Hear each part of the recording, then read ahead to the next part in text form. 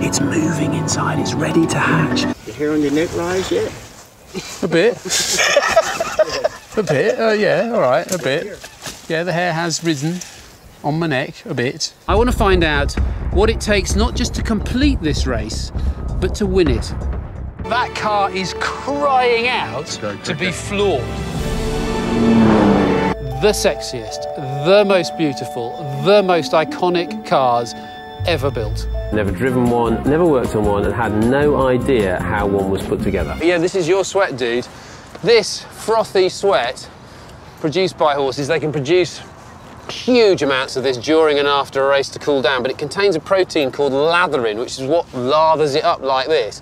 And it's a kind of detergent that allows the sweat to spread through their oily coat to be able to give it the biggest possible surface area to evaporate. It's a very effective way of helping them cool down. Forgive me, but I honestly, listen, I do find it really hard to get my head around.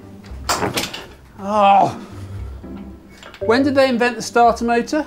What on earth is that? Unidentified small boat.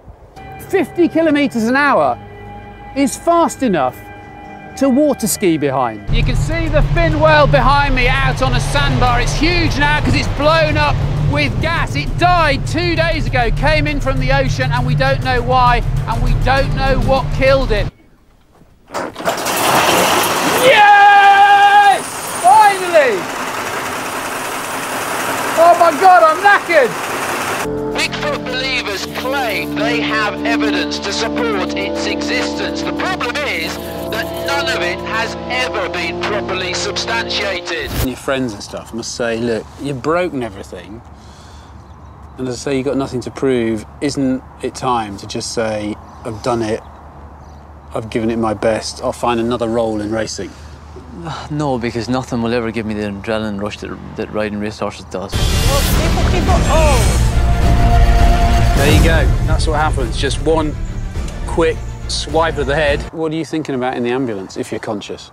A lot of the time you're thinking about how long I'm going to be off for. What's facing us now is the best part of a 7-hour hike from base camp to try and get down to an area where potentially a helicopter could pick us up. If I had £1 for every time the owner of a fat dog said to me, Mark, I do not understand why my dog is fat. He gets loads of exercise, he hardly eats a thing. I would be a very rich man. Yeah. Oh my God, I'm driving a train.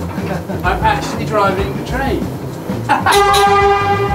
The discerning amongst you may have spotted that I'm going round in circles.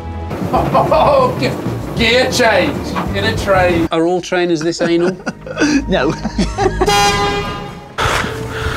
I can still see base camp.